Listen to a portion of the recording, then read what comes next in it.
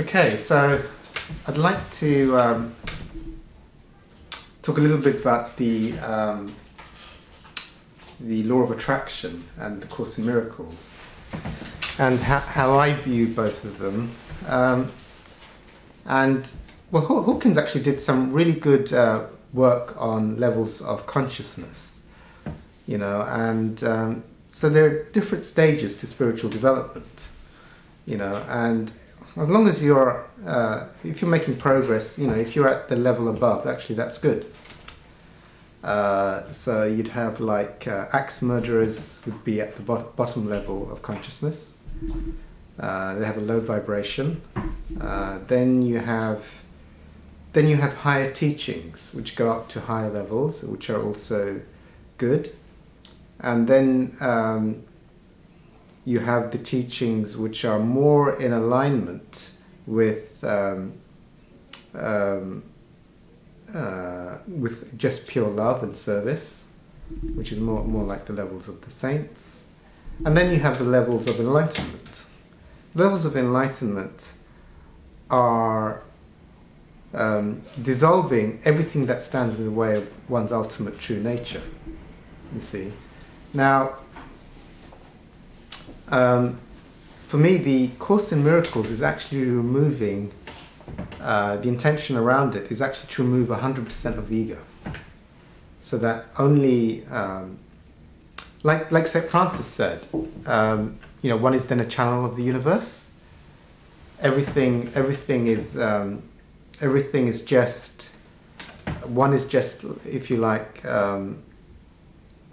just a channel or a conduit of the universe, 100%. And that's all that one is. And one is now, has removed all the blocks to the experiencing of one's ultimate true nature, which is, from my own experience, in having those experiences, is just pure love, light, and power beyond imagining. It's beyond all limits as well. And there is no, so what happened, that's called, those levels I would call being one with everything. In the Course it's called oneness. There is no longer a separate identity that needs to any longer communicate to the universe anything. Because one is one with the universe, you see. One is actually in a state beyond all limits, which is very important. As long as, another way I could frame what the Course in Miracles is, it's releasing every sense of fear and separation that exists, so that one can experience one's ultimate true nature. So as long as, what is the ego? My interpretation of the ego as relating to the Course. Well, it's anything that stops that experiencing of the true nature, the limitless oneness, the love, the peace, which is the absolute true nature, which is one's essence, but is blocked because there's some aspect of ego. If there is some aspect of ego still there, then there will be something that feels like it's a separate identity, giving instructions, you see, and also having a preference for things being one way or another, you see. And one will also start to be, you see, in the ultimate, one is in actually the realm of the timeless and the limitless, you see. So actually, as soon as you start to go into ego, a sense of time related to a separate identity starts to be created.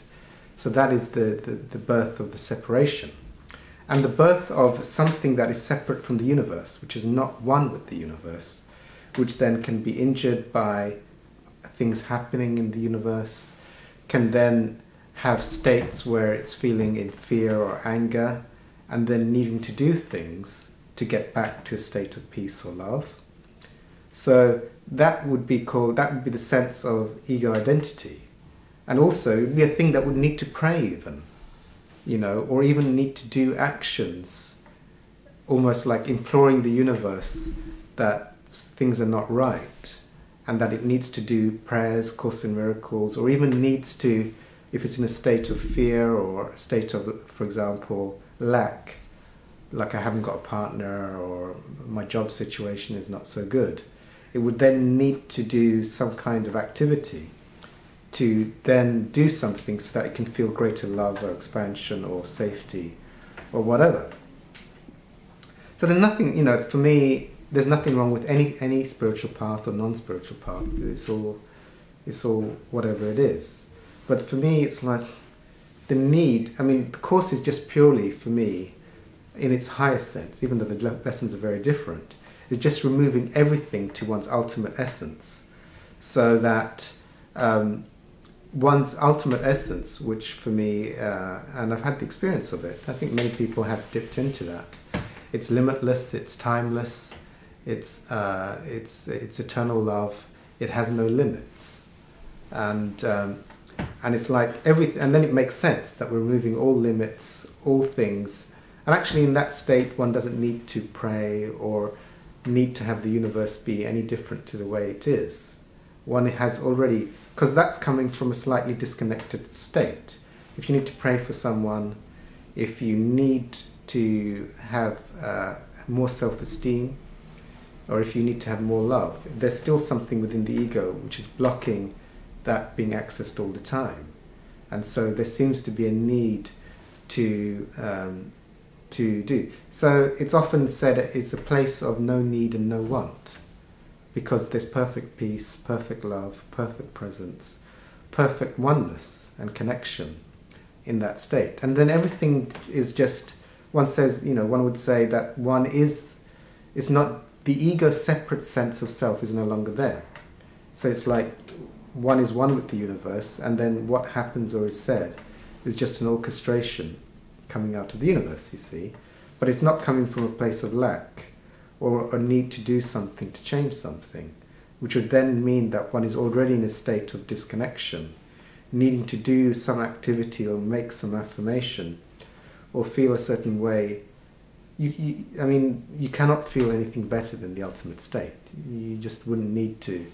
You wouldn't have any fear, you wouldn't have any resentment. Everything would be seen through, the Course calls it vision, but you could say, you know, everything would be revealed with the divinity of its true essence being revealed to you. So there would be no need to do things. So that's what that would be the thing. So in terms of even to do, like in lesson 365, it says you can throw the book away. You don't need it, because once you're in that state of infinite love and presence, and you're not in any distress or lack or need, then there is no. So that is, in terms of the Course, that would be the state of no ego. Like, you know, there's limitless love, limitless connection, beyond even time, beyond even separation. So that's the thing. And then whenever the ego is there, it can be there on subtle levels or more gross levels. Whereas the Course for me is much more a letting go of the ego. There are some things like law of attraction. But the thing with that, the law of attraction, I think it's great, and it's a certain level of vibration. But it's like, you see, if one is in a state of lack, and one, for example, needs to make an affirmation to feel love, as long as one needs to do that, you know, it's like one isn't at the vibration of constant love, you see. But also the ego can tend to project that this sense of love and separation could be cured by having something. Like, oh, I'd feel even more fulfilled if I had a boyfriend or a girlfriend. Or I'd feel even more fulfilled if I had a pay rise or a different career. So these things then are coming from a position of lack, thinking that something external is going to, if the universe would give it. But really, what is one seeking when one wants to try and control the universe, or tell the universe from a place of separation what it needs? One isn't yet, one usually has projected certain qualities onto achieving that. For me, like in Ramana Maharishi, one of the teachers, mentioned this thing. It's like, if you want something, like let's say I want a girlfriend, for example, or I want more money in my bank. It doesn't really matter. But whenever want something, you're in a vibration of lack, and you have projected that if you could get the external thing, you'd feel okay. You see, so that's already like saying that you're going to be in time. You're going to be trying to get something to come to you, and you're also saying that this thing is going to give you that which will make you feel better usually, but once you're in the limitless realm, once you're in truth, there is no need to give any instructions, you see, because everything is spontaneous, intuitive, and is just happening now. So there wouldn't be this like wounded ego trying to do something. And also, usually in those levels, it's everything is an automatic expression of the universe. I don't know if did that make sense? It seemed to make sense. Okay, right. Yeah.